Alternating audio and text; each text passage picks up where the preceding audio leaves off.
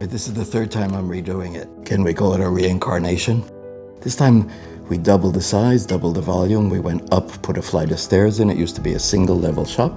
The interiors are going to be vintage Peter Marino, a combination of Deconstructivist architecture with these 8 doors and windows.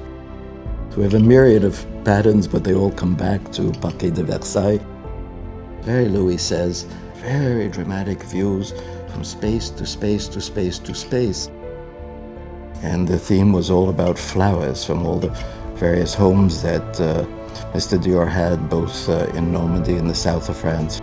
We've got Cocksedge, who's doing wonderful falling white leaves, give us a little bit of the springtime feeling. And then you go into the staircase room, we have a huge Genzken rose, because Dior's favorite flower was a rose. I don't know who invented the phrase, the new look for Dior, but I think you can apply it to this one when it opens. It's a new look, buddy.